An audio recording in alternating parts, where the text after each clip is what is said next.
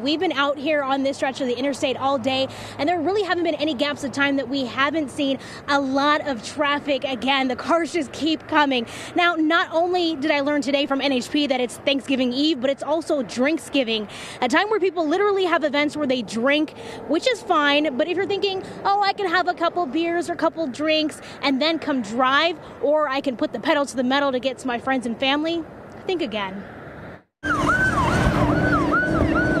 It's a busy day on the roads for law enforcement on both sides of the state line, from California Area 1, copy Bluetooth, to Nevada. At one point years ago, this was the most dangerous stretch of highway in the country. And we're getting a look at that stretch from inside patrol cars.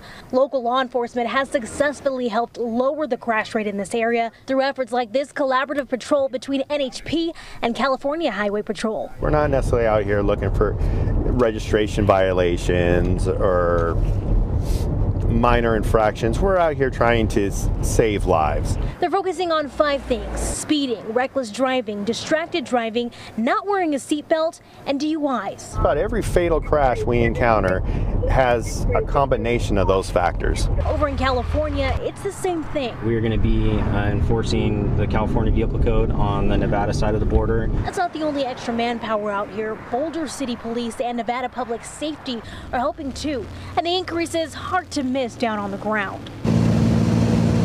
Up in the sky, there's a little birdie helping too, courtesy of CHP. I just have 2 vehicles, same speed, 88 miles an hour. I spoke with travelers about the police presence. People have sped by us doing like 90, 100. It's definitely disturbing sometimes. Several drivers told me their destination will be there when they get there, and the extra manpower enforcing the law will help make sure of it. It's good that the enforcement's out there because, yeah, it can be a little sketchy when you're going down the road.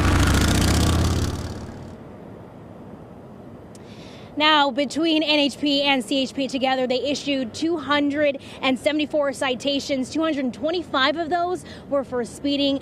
And so far, and now these stats are from about 3:30 p.m. today. Now, I asked this on my social media, what number do you think was the highest clock speed as of that time?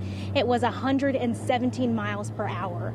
Now, coming up on Fox 5 News at 6, I'll tell you how long they plan to do this joint enforcement. But again, don't think just because the joint enforcement stops, that means that enforcement will stop on these roads. Reporting live, Trinae Morrow, Fox 5 News, local Las Vegas.